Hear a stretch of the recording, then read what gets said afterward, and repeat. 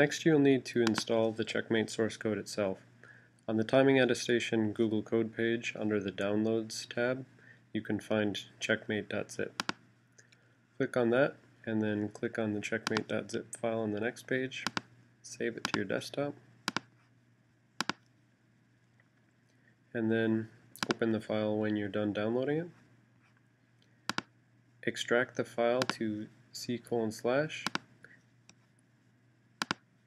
and that will create a folder called C:/checkmate. Inside this folder you'll see server trunk, which is the code which handles the requesting of measurements, timing tester v6, which is the client that's installed on endpoints and performs the actual measurement, Tiresias, which reconstructs what it thinks measurements should look like, and Tiresias script, which just renames files for Tiresias to ingest. And you shouldn't have to deal with this at all. There's a binary of that inside the Tiresias trunk, but we just included it for completeness.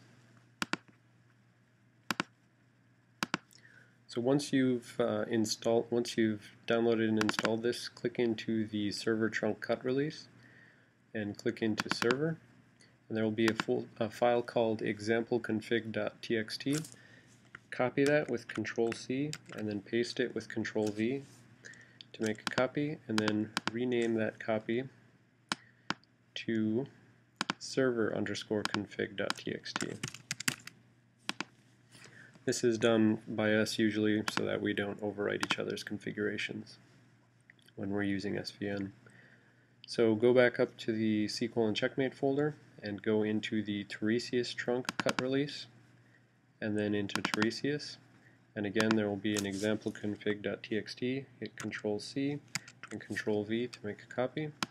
And then when you've done that, rename the copy to Tiresias_config.txt. The next thing you have to do is get the prerequisite files for self-checking, because the self-check incorporates measurements from parts of the kernel and the NDIS network driver.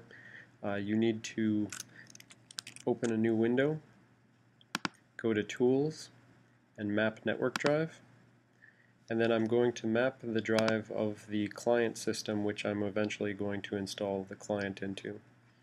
And so this is 192.168.187.161.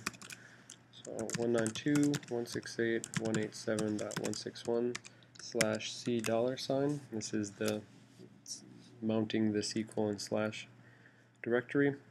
And then we're going to specify an administrative user.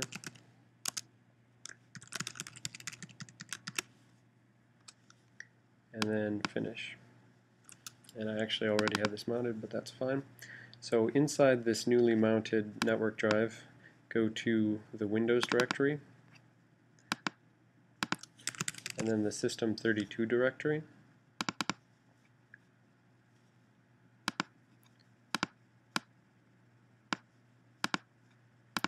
Back in Tiresias, go up one directory and find the folder Dropbox. This is where you put binaries that you want Tiresias script to rename for Tiresias to import.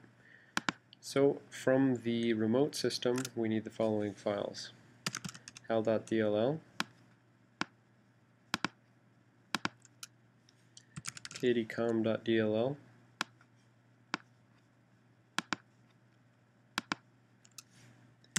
bootvid.dll,